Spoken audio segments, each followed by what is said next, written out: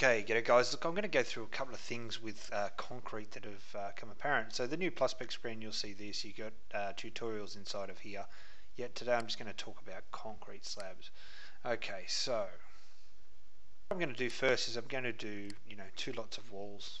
Okay, it'll give you an understanding of why recesses are put in slabs and where they go and how to do it quickly. Okay, so I'm reasonably zoomed out here. Just going to do this nice and small, simple little rectangle.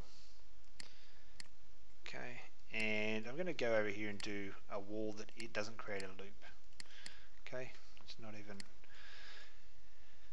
joined up. Okay, so from this one here, you probably all know this by now. Walls generate floor face from walls, and it created the face underneath here. Now, there's something important to understand, is that in a cavity wall, the internal wall is the load-bearing wall.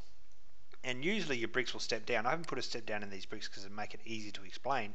Now the cavity is set inside of the wall, and that's not what this tutorial is about, but you can see there I have a 150mm cavity. So seeing this face is selected, I can go to my slab tool and I can click on the slab, and I have two really major options here. Thickness only, if I click this one here, and this is existing or demolition. Look, basically existing means that it won't estimate, and demolish means it will estimate and tell you how much you've got to throw in the bin. Not important at the moment for what we're talking about. So I'm going to go submit. Okay, and you'll notice that the slab only worked off where the face was created from, because that's the load bearing wall. Now obviously I want to hold these brickwork up, but I also want to have a recess in it. So I can select the slab again, and you can do lots of things with slabs. Okay, so spacebar is your select tool. I'm sure by now all of you know that. I'm going to go back to my slab, and without having to redraw, I'm going to say, well, I don't want it to be thickness only. I actually want to have footings in underneath it and footing depths, and I want to have a recess width. Now you notice at the moment it's got 160, yet I just measured it at 150. And the recess depth usually works according to the number of bricks, well, in Australia anyway, because your flashing wants to work out to your brick courses. You don't have to have it suit your bricks. You can make your recess to whatever. And I'm going to go submit. Right, and you'll notice that it now put in a 150 recess. Tape measure from here to here. 150. And also that it was selected as 172 because it's the height of our standard bricks here. However, you're going to have different size bricks. You can change that recess to suit yourself. Okay, I'll just change one wall just so you can quickly see that you can change your recesses to suit yourself. Okay, down the very bottom, inside of your wall tool, you'll notice that there is manual overrides, and I can just go in here, external step down 172. Alright, and that's why you have a recess. Essentially, the external wall of a building, especially with masonry, it absorbs water and it runs down the cavity, and this is a way to keep your building watertight. Okay, now, if I wanted to draw, I'm just going to undo that. And I have noticed people do this, and it's a mistake that sort of could probably be frustrating. If I said I can draw, instead of drawing my slab from points and using a face, I can actually draw a slab, and I'll draw one outside. And I can just draw a slab over here. So you would think that I'd just be able to trace around an existing slab. But the thing is that Plusspec is thinking that you're drawing from here and the recess is on top of. Okay, so in the case of over here, if I went to this wall and went walls, generate floor face from walls, it's going to say doesn't appear to be a loop, so therefore it doesn't know where the last line is.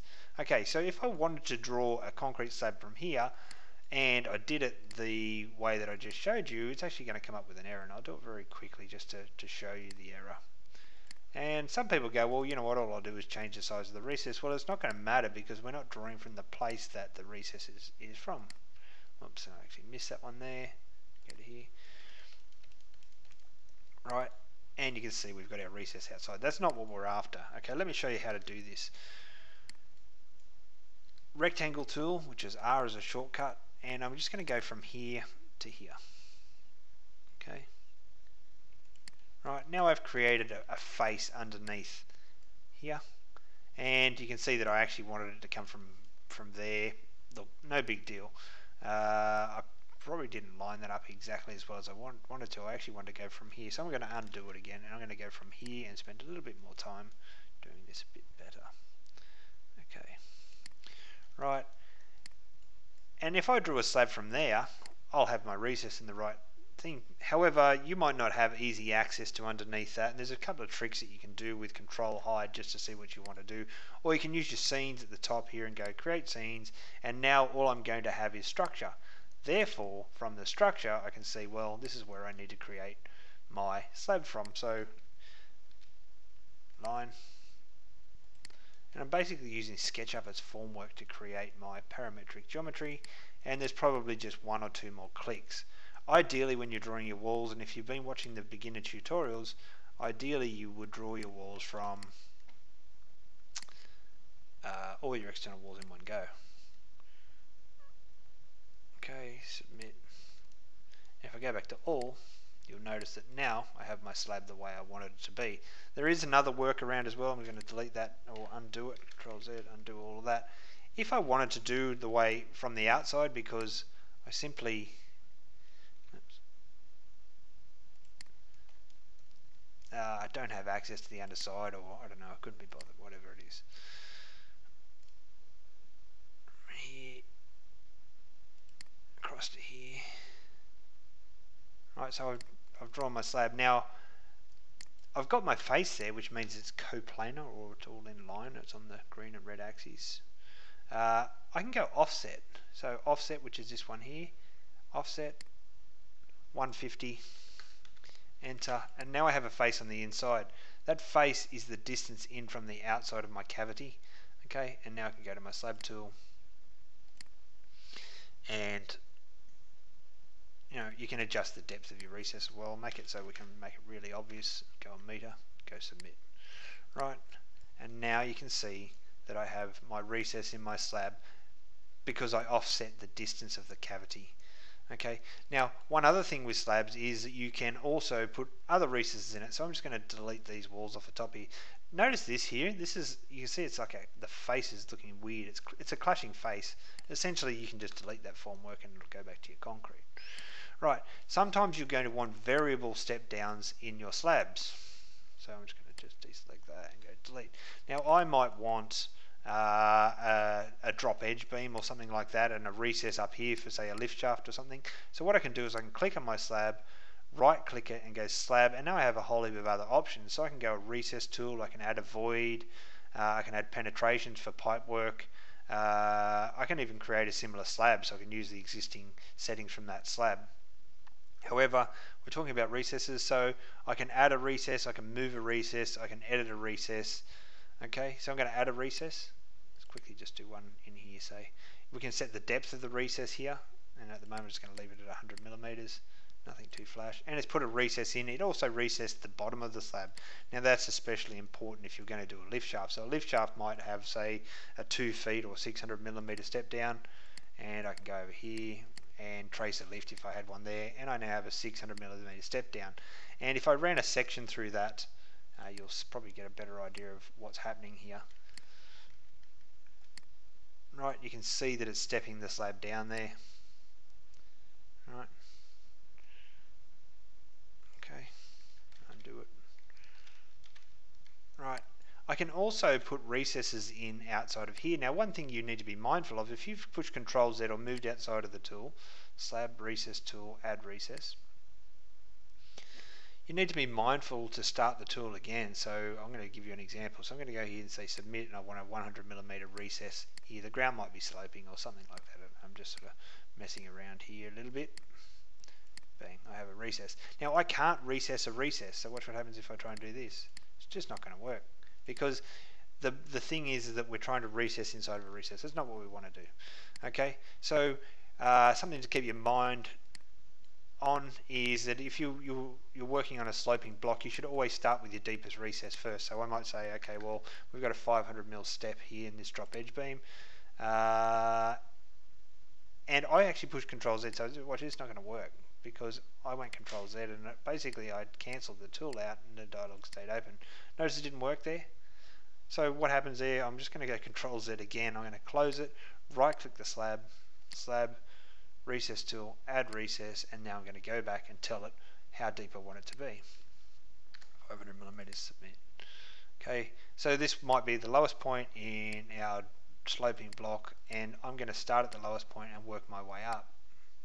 Not getting too caught up here. Okay, and the next recess that I want to do might be 300 or 1 foot. Submit.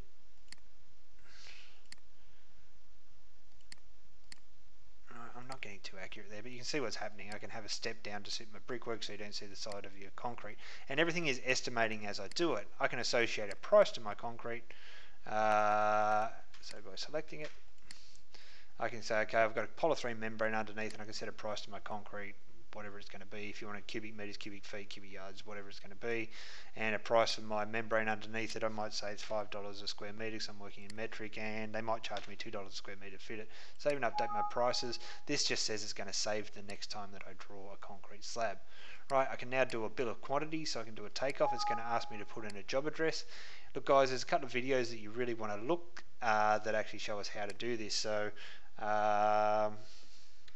using Plusspec.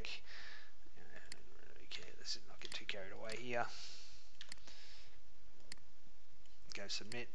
Okay, and I'm going to do a takeoff. Right, and here's my concrete that's come out here, and here's the price that's associated with it. Okay, now there's a couple other things you can do with concrete as well. You can go to your slab tool, and I can actually move. So I'm going to move my recess. Right, I'm going to move this one. You can type in a measurement 600, and you can move your recesses individually. I can move. Obviously, if you move this one here, it's not going to work. And let's have a look what happens. Right, it kind of weirded out. It's because you shouldn't move a three-way recess off its axis.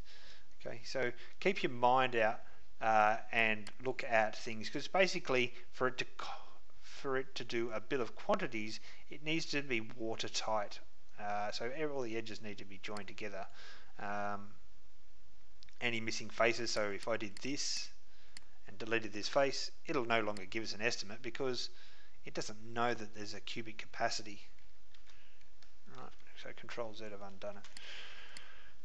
Okay, so in summary, essentially what we do when we're drawing a slab, we're working from the load bearing point, and this is the load bearing point on that.